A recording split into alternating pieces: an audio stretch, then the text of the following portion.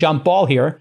But this is a setup for China, having... Jason, what do you think about the repercussions of her visit? So CATL, which is Tesla's biggest battery supplier, basically, delayed the announcement of a factory. It's not clear whether they're going to put it into the United States. They may actually pick a city in Mexico. But what the decision that was supposed to happen now has now been delayed until September or October. There's a bunch of, there's all of these crazy military drills that happened. Was it all worth it? I mean, that is the question. And I'm asking why you, now? Was it worth it? We don't have enough information, I think, to know why this was done now. Was it a freelance opera? Hold on. He asked me a question. Let me finish.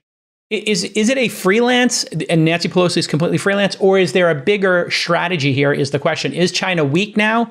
Are we trying to send a message to them?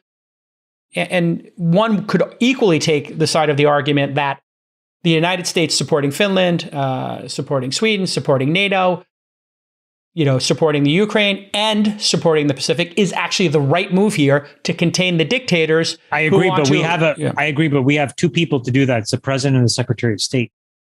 Well, that would be a much bigger provocation, I think, is the issue. So if you sent the president, that would be a very big provocation. The Thomas Friedman article that Sachs mentions was pretty explicit that, Blinken and Biden both told her, please stand down. Yeah. The NSC and the Joint Chiefs said, please stand down. You are way over your ski tips here. And she still did. I agree. I've been very public. What is the point of doing this now is the question. And we don't have information.